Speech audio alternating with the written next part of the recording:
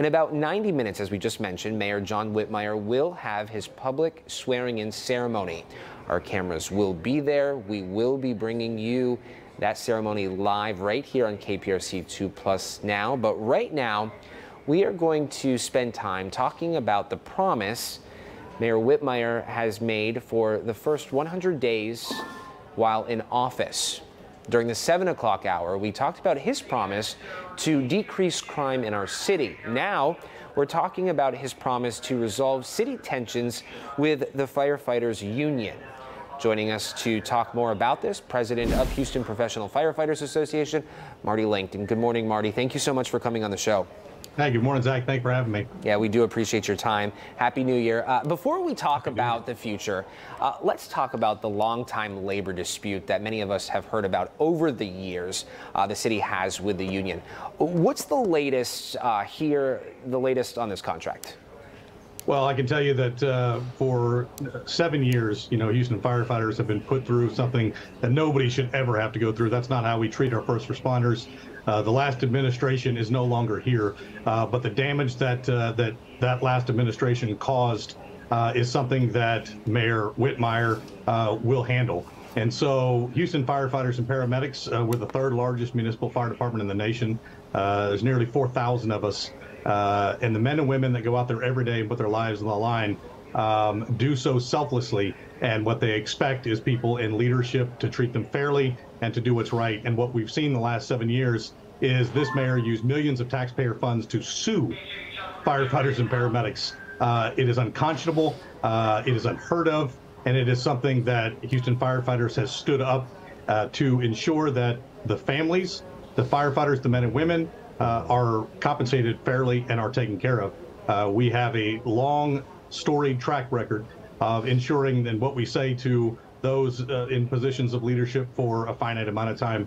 Houston firefighters were here before you. Houston firefighters are going to be here after you.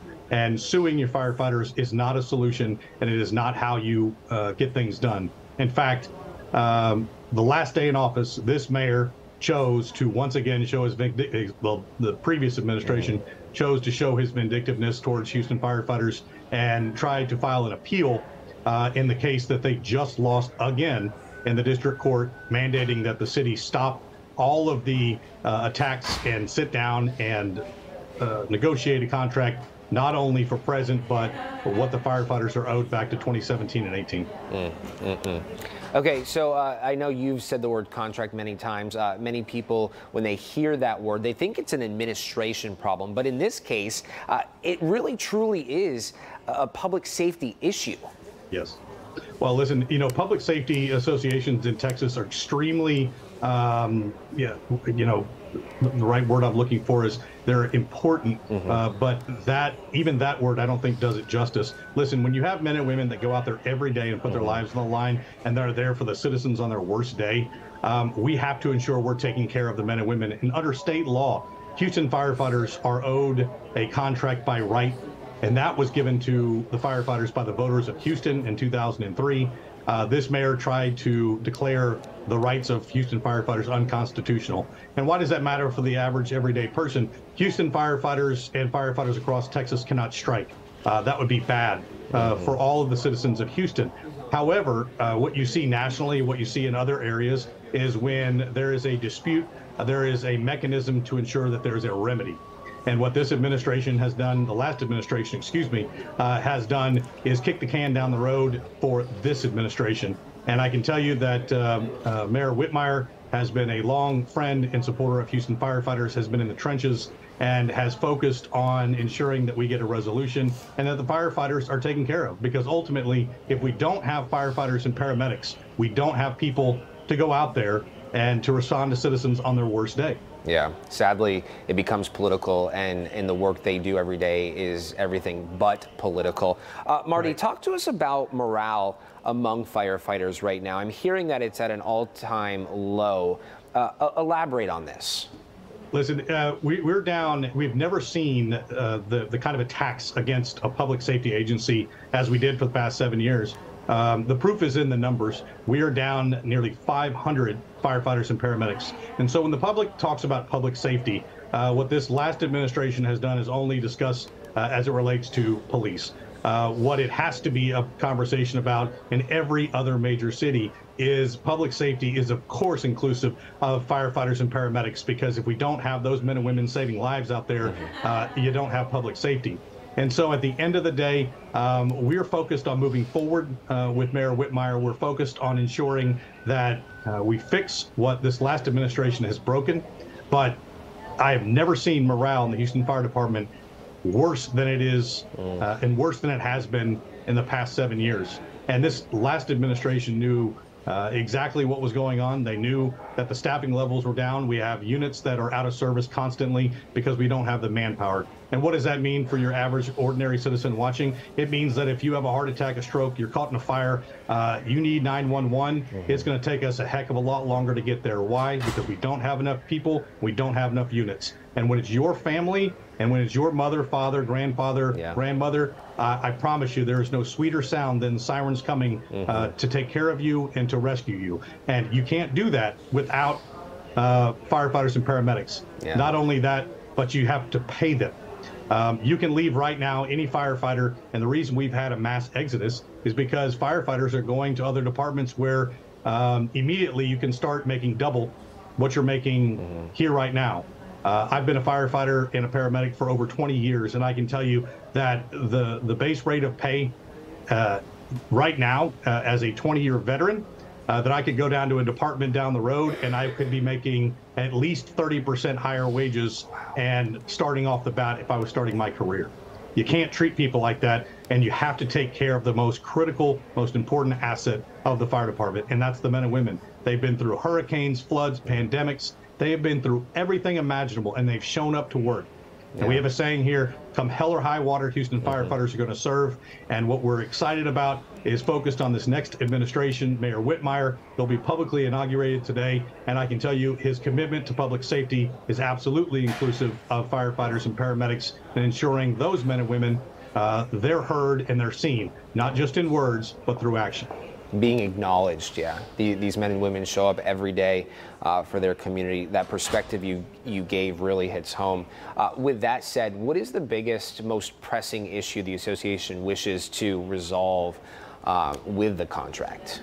Well, it's very simple, really. Stop suing the firefighters. Stop challenging the rights of firefighters that the state has already, the Texas Supreme Court has already said under the last administration, Mayor Turner, you were wrong. Do what you should have done 7 years ago, and he still didn't do it all the way leaving office. So number one is stop attacking the firefighters. Sit down. We have to resolve the past issues. The second part is you got to get a new administration in place. This last administration, the fire department administration, clearly did not have the rank and file and the men and women and their priorities and their needs as something that was their guiding principle. It's unfortunate, but we've seen it time and time again in this department being so large. You've got New York Fire Department, Chicago Fire Department, and Houston Fire Department. You know, we are one of the largest in the nation. And you have to have leaders that can understand that we have problems. You have to admit we have a problem, and then you have to work towards a solution. But if you have a fire department administration telling everybody, towing the company line, if you will, because the last mayor didn't want to focus on the truth, it's not going to serve the public. It's not going to help the public.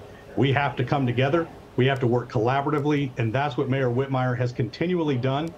In fact, Mayor Whitmire is the one that championed the bill to ensure Houston firefighters will never have to go through what this last administration put us through. He carried SB 736, which is a binding arbitration bill to ensure that we have safety and security in our contracts. We don't go 7 years without a contract. And most importantly, we're respecting what these men and women do every day. It is not easy to be a firefighter and paramedic in 2024. The amount of calls that we're running, the amount of technical skills that are required over the past 60, 70 years, the fire service has grown. Basically, any time that you don't know who to call, the fire department is the one that's got to be proficient in handling an emergency. And so we want to recognize that, but we want to work now collaboratively with this mayor because we can fix problems. First thing you've got to do is admit that you have one. Yeah, absolutely. You know, there's a lot of turmoil here, but there's also a lot of hope, and we're so appreciative of your time. Before I let you go, people listening right now, watching, if they feel compelled and they want to help out, you know, you hear that morale is at an all-time low. If there's something they can do, if there's something they can do to uplift these men and women, suggestions on where they can start. You know, this is the simplest thing that I can tell the citizens, and I can tell you that the Houston firefighters and paramedics absolutely love for this to happen. Go walk into a fire station. Remember, we are here 365 days a year, 7 days a week, 24 hours a day. When you need a beacon of hope and you just need a place to know that there are people that are going to take care of you, that's the fire station. That's the Houston firefighter way. And so go into a fire station, go talk to the men and women. I can promise you, they will not only put their own lives on the line to protect and to rescue you, but they love it when the citizens come by and just say hi. Go talk to them about the issues. Go look at the conditions of the fire stations. These stations are deplorable. We wouldn't put, and I don't think you, Zach, or anybody else in your business would be okay or be acceptable to work in conditions like they do. They're already expected to go out and work in hazardous conditions on a daily basis, and we've lost too many in the line of duty. But at the end of the day, the citizen support is what keeps us going and what keeps us motivated. So I encourage all citizens to just stop into a fire station. If you see one, pull over, go walk in, introduce yourself. I promise you'll be treated like family. Yeah. The fire service is a brotherhood and sisterhood like something nobody has ever seen. We're going to take care of the people that we swore an oath to protect, and we're always going to be there for them. A simple hello can go a long way. You know, you brought me back to this past summer when we had temps in the triple digits and a few of the firehouses were without AC. I remember ways in which the community stepped up to help those men and women feel a little cooler. Yeah, you know, the interesting part is that, you know, when you had, and I don't want to keep focusing on the last administration, but I do, it's a lesson learned. The problem is that when you don't have administrations that say that there's a problem, then people don't know that they want to come together to help solve it.